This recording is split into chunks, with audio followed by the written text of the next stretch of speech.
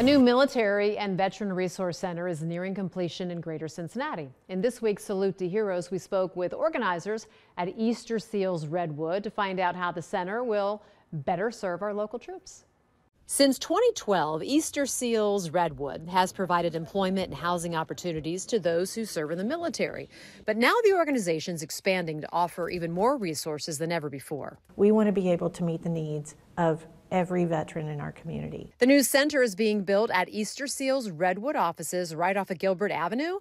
It's going to offer up to a kitchenette area that will have a variety of snacks, as well as a fitness center, gaming room, laundry area, and showers.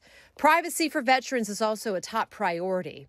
Organizers say there's going to be several small offices where veterans can meet with specialists and outside organizations. We'll help you with the emergency services that you might need.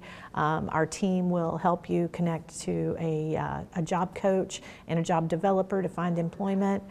But even more than that is we want to help you before you get in crisis. Terry Musgrave is a member of Easter Seals Redwood. He served the military during the Gulf War. But after returning home, he says he really struggled with his mental health. Military life was pretty structured, pretty set.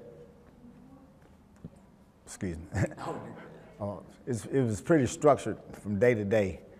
So when I got out of the military, I didn't have that structure. Alcohol use went up.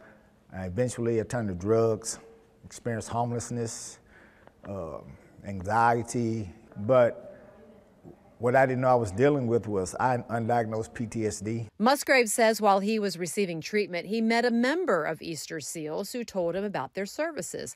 More importantly, he says that person acted as a friend and was able to connect him with veterans going through similar situations. And all it takes is one person who shows care and concern.